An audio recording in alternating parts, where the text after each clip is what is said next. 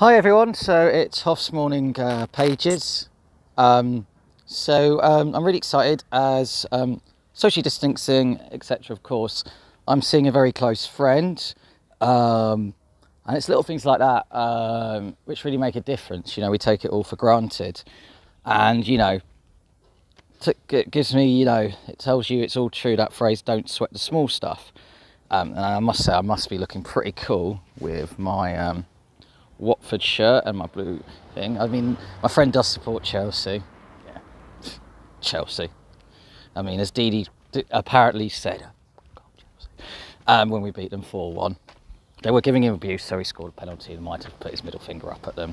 Of course, at Hoff Towers we condoned swearing and everything, but you know, if you're swearing at a player, don't expect it to not come back on your face. Not got a problem with Chelsea fans in general, but yeah, if you're going to abuse a player, they'll give it back. Even if they're not meant to. Hashtag Eric Dyer totally justified.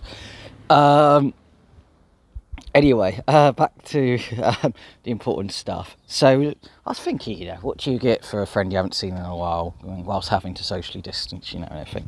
So I thought, you know, flowers, that could be a bit difficult, sweat, chocolates, not sure he's a fan of coffee, well, he's not a coffee snob. Chelsea kit, well, that would kill me inside. So, you know, I thought I'd get what every good friend you should get. A pair of condom gloves. Yeah, you know. Who else doesn't want a pair of condom gloves? You know, they're safe, they look cool, you can see inside them, and you can eat with them, and drink too. So, if you're looking for an item for your loved ones, with a big packet of them, get condom-shaped gloves. And they're not actually condoms, by the way, literally, they're just see-through gloves. Bye for me.